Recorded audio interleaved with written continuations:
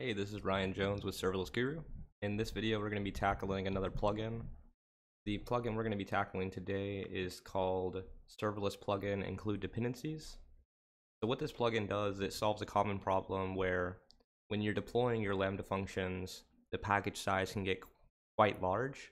And so what this plugin does is it makes your deployed functions smaller.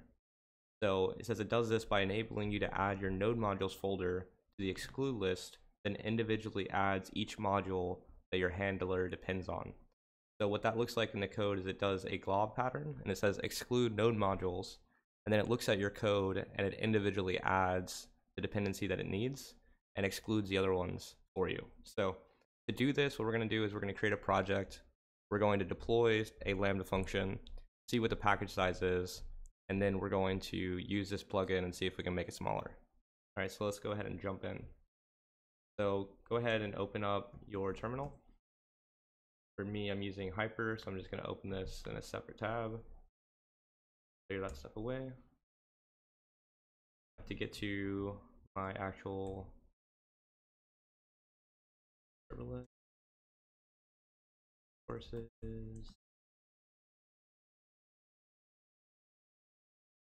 Yeah, there we go. So I'm going to make a new directory called serverless. We're going to call this plugin include dependencies. Okay, I'm going to cd into that. And then what I'm going to do is do sls create -- template AWS -js.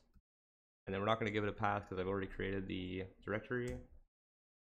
And then what we're going to do is instantiate npm. So we're going to do npm init -y.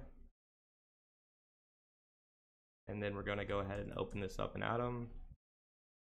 The first thing that we're going to have to do before we can install the plugin is we're going to have to change this actual package.json. I'm just going to add a 1 to the end, since this is it's not the actual plugin that's coming from npm, it's our own, so we have to change that, otherwise we'll hit errors.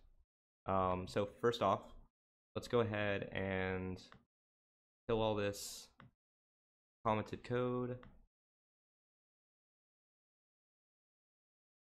Just gonna kill all this. Okay, now we have one function using the AWS Node.js 6.1 runtime. We're going to change the service name to serverless, copy paste it, go. So now what we can do is we can actually get ready to deploy it. So I can run SLS deploy. It doesn't look like we have flags there, so that's fine. So I'm just going to do -v. Naturally, it's going to have a region default of US East 1, and it's going to have a stage default of dev.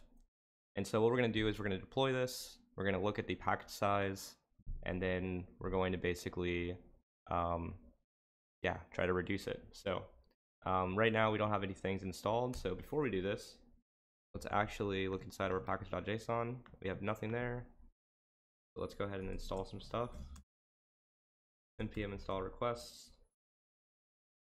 We'll save save. Cool. So we just got this package.json there. We got requests, and then we have our node modules, and we have all these now. Okay. So now we can do. There's actually a package command. So before we do this, let's actually check the package command.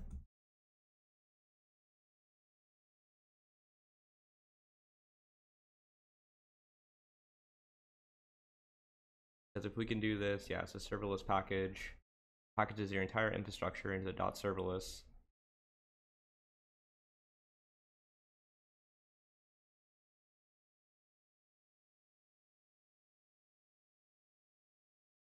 So we can do it this way, and then we can inspect. So let's go ahead and run that and just see what happens. So serverless package, and then we'll just leave it like that. So I created this .serverless folder. Inside this .serverless folder, it has our plugin include dependency. So we can see it's 765 kilobytes. So now what we can do is add in the plugin called Serverless Plugin Include Dependencies. So we'll copy this name again. We'll switch over and run npm install -- save serverless plugin dependencies, include dependencies. Doesn't actually need to be inside of our dev dependency, or this needs to be in our dev dependencies. So we can do -dev.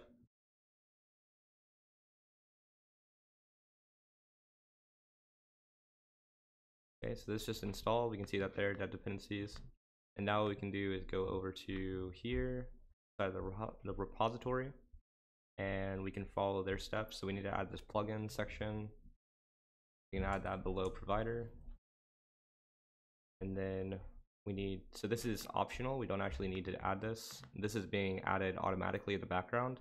We'll just leave that the way it is. You always have to have this custom section when you're working with these plugins. So what we're going to do first is we're not going to add this custom because it says that this is optional. So we don't actually have to say include this dependency. We can just skip past that.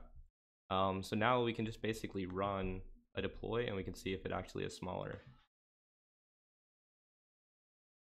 Let's do SLS package.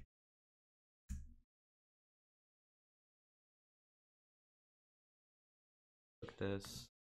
So we can see that the total size is 8 kilobytes. And so this is kind of important, right? Because like we just took it from like 900 or 700 to 8. It basically recognized that we didn't have the requests library being utilized, and it took it out. So from just the baseline right there, that's going to make your functions faster. It's going to increase, it's going to speed up the cold starts.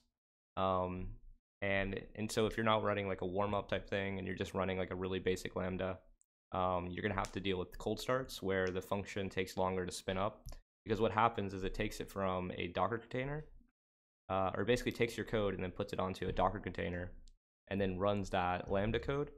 But it takes time for it to actually clone it down and then actually start running it. And so that time is what they call a cold start. So what'll happen past that point is it'll keep, if you keep making requests to the Lambda function, it'll keep it warm. And there's another plugin called, I think it's Serverless Plugin Warmer.